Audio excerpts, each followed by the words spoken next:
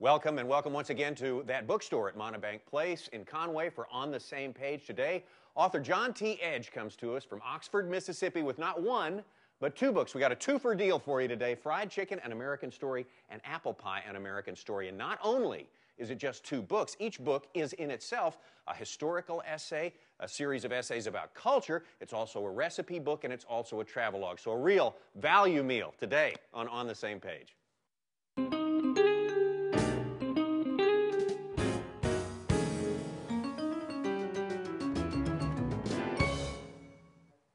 Well, John T. Edge is with us now. As we mentioned, he comes to us from Oxford, Mississippi, where he is the director of the Southern Foodways Alliance there at the University of Mississippi, and also an author whose work you can see in Saveur Magazine, also Gourmet Magazine, and a number of great books written about the subject of food and the South, and lots of things that are... I want to say, first of all, thank you for being here, John. Oh, it's my pleasure. You're a much smaller man than I thought you would be. Give me time. Well, I tell you what, you're gallivanting across the country eating fried chicken and apple pie for a job. You're expecting a bigger guy, but you must move quite a bit. These are slimming clothes. All right, I got to get me some of those right there. Two books. I mean, how do you go into a publisher and sell them on, I'm going to do a book about fried chicken and one about apple pie? How do you get them to sign off on that? You sell them on the idea of iconic American foods, on the Americans, Southerners, define ourselves at the table. And you say, these are books about food, but they're also about culture, about people. These are books about fried chicken, but hopefully they reflect, this identity that we Americans have forged. And you say, sure, it's about fried chicken, and it's about great eating, but it's about more. Did you write the fried chicken book first? I did. I wrote the fried chicken book first. In a way, you start in a place of comfort. I was born and raised in Georgia, now live in Mississippi. I know fried chicken. I know it kind of in my bones, to use a really bad pun. And by the way, fried chicken without a bone ain't fried chicken. It has to have a bone. You say that in the book. McNugget is not a fried chicken. It's not a fried, but you include buffalo wings. Sure, it's got a bone.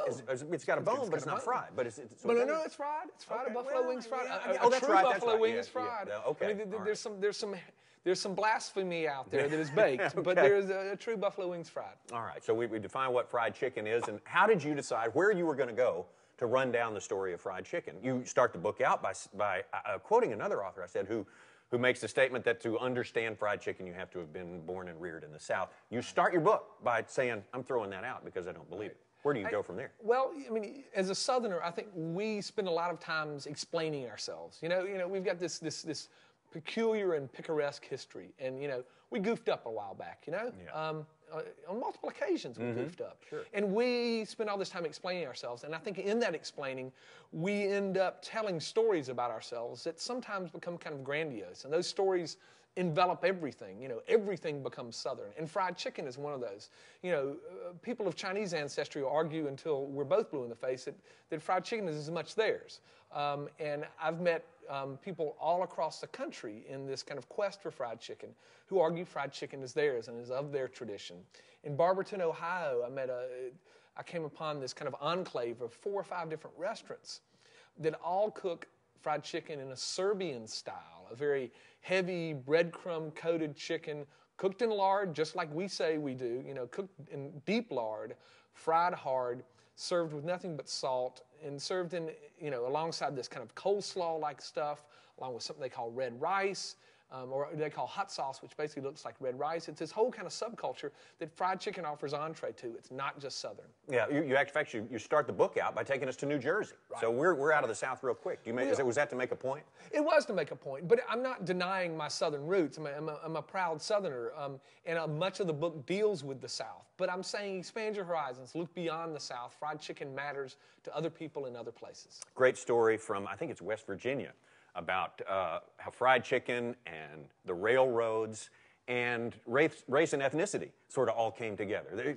Tell us how that works. This is a small town in Virginia where these women would meet the rail cars at the station selling fried chicken, and they'd balance these trays of fried chicken on their heads. It's an early example in the 1800s, the late 1800s, of African-American entrepreneurial acumen. And that's the way I think about it. These are women making their way in the world, by way of fried chicken. You know, it was something they may have learned at the plantation manse and something that transfers over to freedom and becomes their step towards Americanness, towards assimilation, towards the American dream by way of fried chicken. You are really geographically inclusive in this book. You got a big West Coast swing out there for the, what was it, the chicken and waffles and the Honduran sort of marinated chicken. Right. Still fried though, right? Is it? Right, sure. Okay. Got to be fried. Got to be fried, or it's not in the book? Oven Okay. fried too. I'm not messing with the oven fried. That's a dodge. Yeah, yeah. So the West Coast and the Korean chicken out there as well. Sure. The Korean fried chicken. One of the things most fascinating, I think, on the West Coast is the chicken and waffles phenomenon. Yeah. You know, the place that's most heralded is a place called Roscoe's Chicken and Waffles, originally in Hollywood. And Roscoe's gets its riff, which is basically fried chicken served atop waffles. And I prefer it with a little bit of syrup over the top, and then over the whole of it, and then hot sauce on the syrup. So you almost get a Cantonese flavor, this kind of sweet and hot and sour all going on at the same time. But it's become kind of the dish of Hollywood, the dish of, you know, snootful Hollywood. You know, you have a little snootful and you want a little Roscoe's. Yeah. So it's a late night thing. It is, but it ties back to the rural South. I found multiple evidence of people that write about eating this dish of fried chicken and waffles as kind of a mid-morning treat in the South. And there's not that much distance between chicken and waffles and biscuits and chicken. Yeah.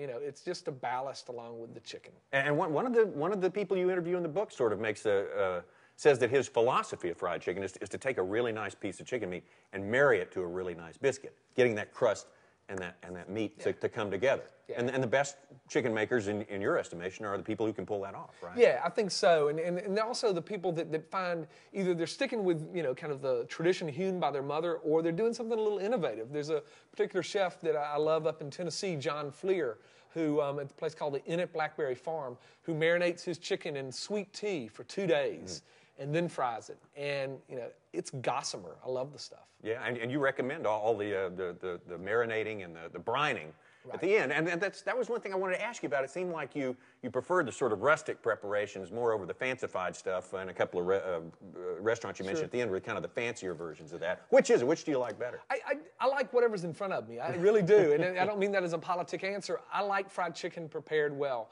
I think that people are realizing that some of the commercial birds, it's hard to wrench flavor out of them. So you end up marinating it for 2 days. You end up taking steps to do it. And expert cooks know how to wrench flavor out of something. All right. What's the best fast food fried chicken in America? Best fast food fried chicken that is available to everyone, Yeah. I would say is Popeyes. But I'd also counsel you, don't go spend your money with Popeyes. Spend your money with the local folks, because they need your money and it stays in your community. I mean, that's voting. Your food becomes political at that point, and I think that's important. We spent more of our time on fried chicken because I like fried chicken better than I like apple pie, but a lot more people may like apple pie.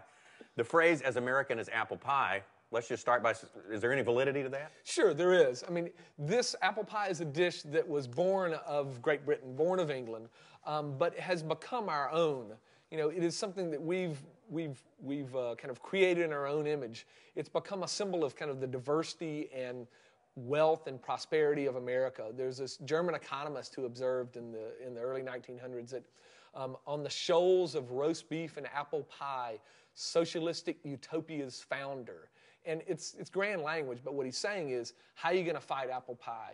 If America's sitting down at the table at the end of the day to apple pie, how are you going to sell them on socialism or communism? Because everybody's prosperous in America. Everybody's eating apple pie. The truth is something else, but nonetheless, the idea is there that apple pie symbolizes something. It's the kind of the manna of prosperity and well-being, I guess. Right. I mean, that apple orchards are many and bounteous. I mean, think about Arkansas. You've got great apples here, and so does almost every state. Apples are grown in just about every state in the Union. So it's the thing that's out back down the road. It's the orchard that's out back down the road that makes it accessible to people. A great, I found it fascinating, was the fact that apples were grown in America in the early years. The early colonists grew them mostly to make applejack, make whiskey out of it, right? Yeah. So, you know, this idea of Johnny Appleseed traipsing through the forest to get you apples, he was going to get you drunk. Yeah, that's good. Good old Johnny. What a guy. Well, and it's the similar format to the fried chicken book. You go on this sort of journey across America in search of not the best apple pie, but just what makes apple pie and what makes apple pie a part of America. You start with something called the Fruit Stand Death March in the state that's best known for apples, Washington State. And one of the things is I wanted to be honest about apple pie and about fried chicken in these books. You know, it's one thing to write a paean to apple pie, but it's another thing to be honest and say, you know, it's not always good. And I end up in Washington State saying if most of the apples in the U.S. are produced in Washington State, they should do the best job with apple pie.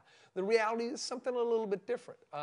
So I went out to say, if I showed up in a fruit stand in Washington State, they should have good apple pie. Truth was something else. I found great apple pie. I write about that. I give a recipe for it. But it wasn't so darn easy. Where the apples come from and the variety of them and the perceived quality of them, does that have anything to do with the goodness of the pie in the end? Yeah, it has very much to do. I mean, there are a couple of recipes in here where I say, okay, this include two different kinds of apples, one for flavor and one for crunch, one for flavor, one for texture. But I think the best advice for anybody making apple pie is find your apple and stick with it. If there's a local apple that's grown in Arkansas, an Arkansas Black or something like that, stick with that apple and learn its qualities and keep adapting. You know, use that apple. Don't go get a Granny Smith from the grocery store. Use an Arkansas apple, and then you can develop your own recipes, tweaking as you go and learning. I think that's important. Cook local, cook what you know. Although, in your section on fried pies, one of the best pies you mentioned is made by a woman who uses dried apples out of a box from Walmart. Sure, yeah. Right. Yeah. I mean, it's a tradition that would have gone back to the days when her ancestors would have sliced up apples, put them on a tin roof to dry, or put them on a window screen to dry. And, you know, that's just not a process that is much adaptable to modern day. So she's getting the same, or as close as she can get, from a box of apples that came from Walmart, you know.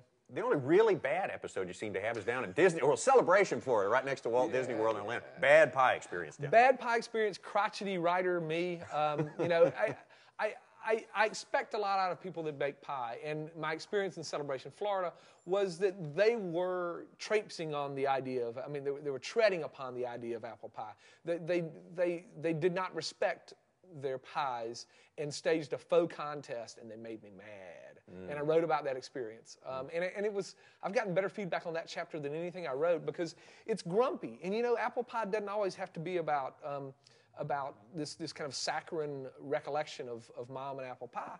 You know, if you make a bad apple pie, I'm going to tell you about it. Yeah, and these people they made me mad. All right, righteously got hammered for it. Good deal. Should the reader, and I'll ask this about the chicken book too, should you read this book all at once, or can you cut it up in pieces, so to speak? Can you eat it a little slice at a time? I think you can digest this book as you go. It's something you can dip in and out of, but you also can read it as a quest. I mean, for me, it really was a quest to come to find great pie, great fried chicken, but also to understand America by way of these foods. And I don't know, I was focused upon this book not being kind of food pornography, not being a recipe book, but this being, you know, a literary look at America by way of its food.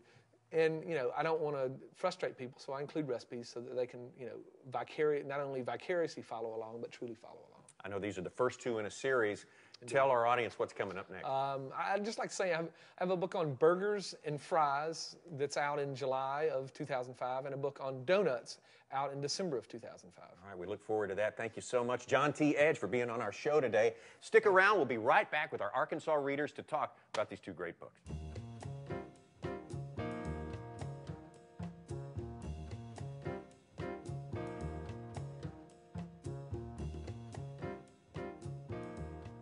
All right, here on the same page, the two books we're talking about today, Apple Pie, An American Story, and Fried Chicken, An American Story, written by John T. Edge. And now we have our Arkansas readers here. I want to introduce them to you. First, start with Angie Thompson, friend of mine and a television program producer and creator. You see a lot of her work on ESPN. Max Brantley, you've read his work in the Arkansas Gazette for years and years now. He is the editor of the Arkansas Times. And Danny Grace is the department chair and professor of theater and frontman for the beloved Rockin' Guys musical ensemble here in Little Rock. So we're happy to have all of you all here today. Let's which book would y'all like to dig into first? Because I kind of went first with Fried Chicken when I talked to John T. I think we should start with Fried Chicken because that's the one he did first, right? Yes, that's the one he wrote first. Let's start with it. What were your expectations when you pick up a book that's purports to be all about fried chicken? Well, I thought that knowing the background of the writer, I thought that there would be a little more Southernisms infused throughout the whole book, especially a book by a Southern writer about fried chicken. But I was pleasantly surprised that it wasn't really about the South and the Southern culture of fried chicken, even though it was interesting to read it from a Southerner's perspective. Yeah. No, he tried to prove that fried chicken was about more than the South. I think what he did prove is that fried chicken is intensely personal. I mean, for me, it is a certain woman who made chicken a certain way in my childhood, and that's true, I think, throughout this book, whether it's somebody from the Dominican Republic or Honduras or China or wherever. I mean, that's your personal experience to guide you. Danny, the way he puts it together, this part travelogue, part recipes, it's a good recipe book, isn't it? It's a good recipe book. I've tried a couple, and I like the travelogue aspect of it. The stories about the people are really interesting. Sometimes they're a little brief. You like to maybe hear a little bit more about them, but he moves on, and that's also good. There's a good pace in the book, and he seems to be genuinely excited in this book about some of the things he finds. And in the apple pie book, he even admits it's not quite as much fun. So I enjoyed the fried chicken book. Well, it's good. Well, it's good stories. If there were criticism, the thing that I thought it was true about pies both, is you can believe that it's easy to fry chicken or make a pie. And as simple as both of those things are, it's very hard. Yeah. And I think the key about frying chicken, and he tells you get a thermometer so you can measure your oil temperature, and that's really important. But if you don't do it right, it's not right. And some people just know, and some people don't. And it's not the recipe's fault. No, right? no.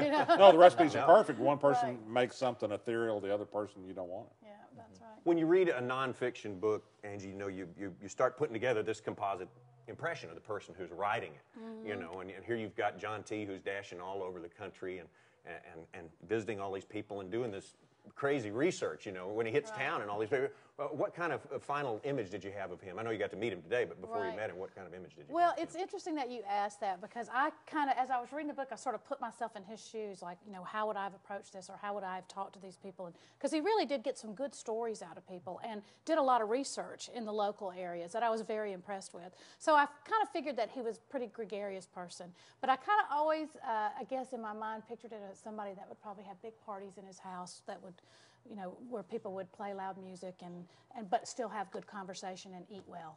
I think he's still around. We'll have to ask him about that. So we got to talk about he loves food, and I've done a little bit of this kind of writing, not at the level he does it. And it's, I mean, if people have read Jane and Michael Stern, Calvin Trillin, I mean, there's kind of an established genre on it. But I learned this when I was a kid in elementary school.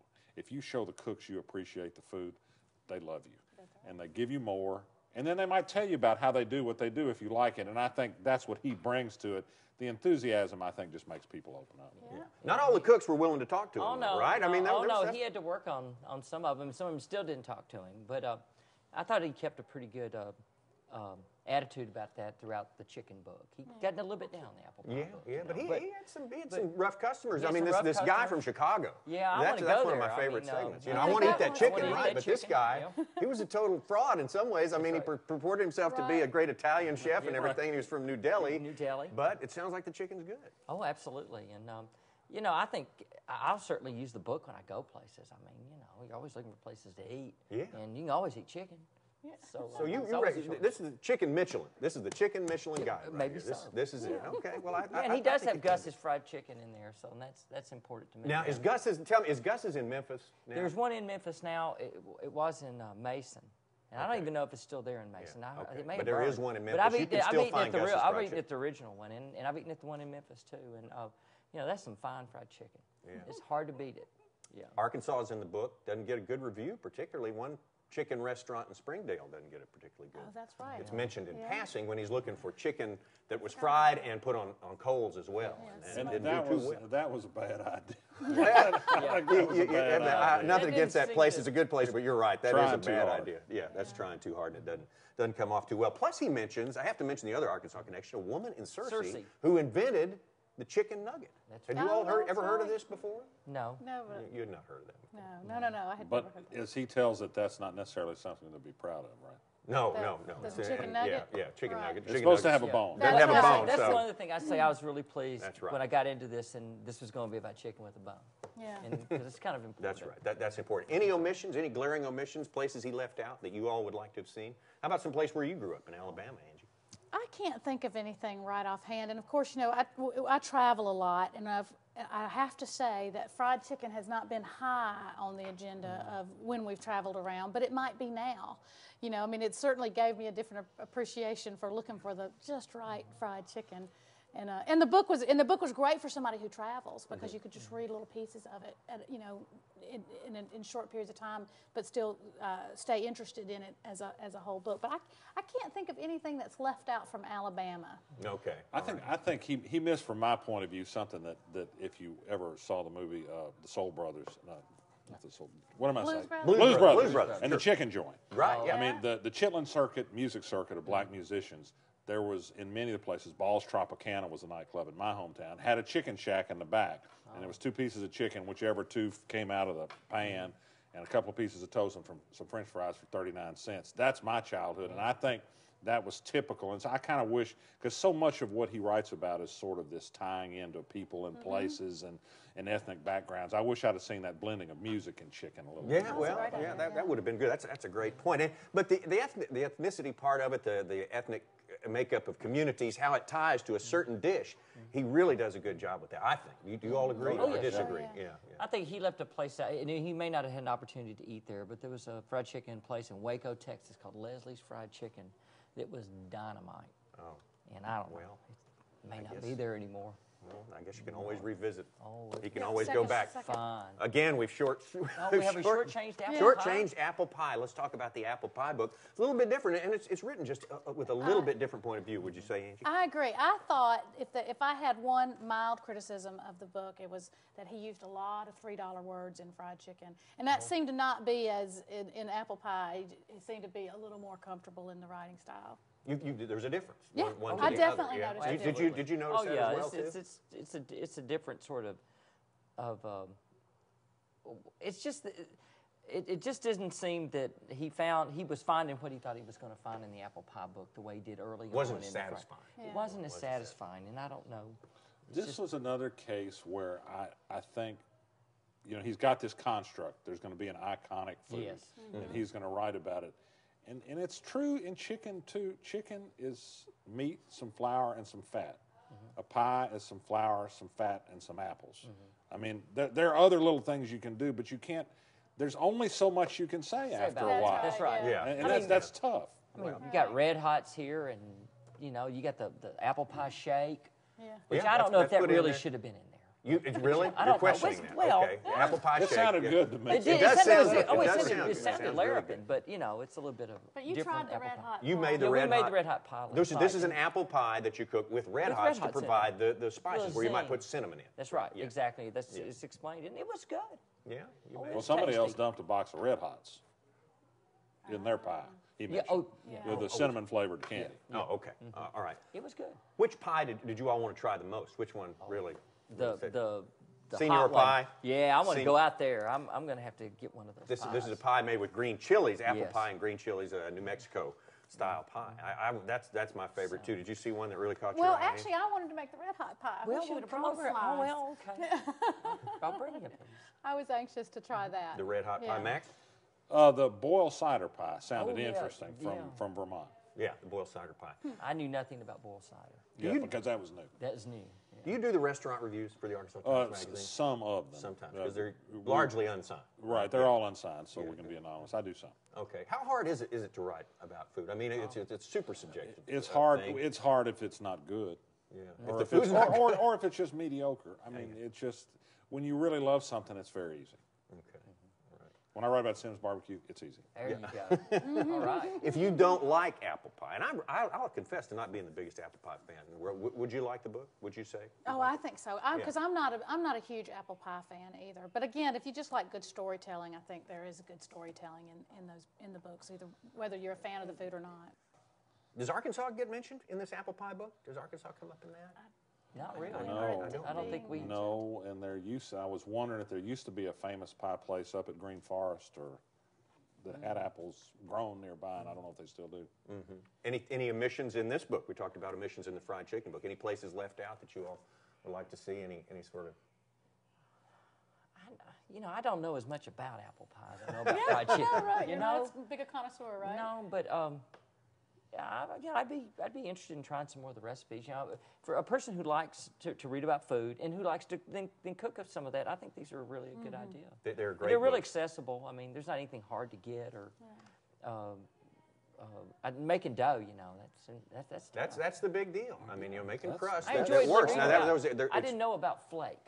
Okay, yeah. You know, yeah. short the length Lard of is flake. better, yeah. And lard is Lard is better. better, Okay. cut in with butter, and cold fingers seemed to be the deal. Where do you That was get the interesting. lard? You just go You get it at the past Grocery store. store. They have it at the store. store. It's right there. It's in a block right on the You know, shelf. we're Don't so look in pre- your refrigerator We're case so for it. preconditioned to not, you know, to stay away from the lard that I don't even know where it's located. All right, Angie Thompson, thank you so much for being with us. Max Brantley, great job. Danny Grace, as always, thank you for your insights. These books again, Fried Chicken, An American Story, and Apple Pie, An American Story by John T. Edge, and still to come, Hamburgers and French Fries and Donuts. We'll look for those two from this author. Thank you for being with us today on the Same Page. John, we mentioned at the top of the interview that you're in town here in Conway working on the Oxford American, which I should mention is put together and published here in Conway, Arkansas. Now, the food issue, and that's coming out when?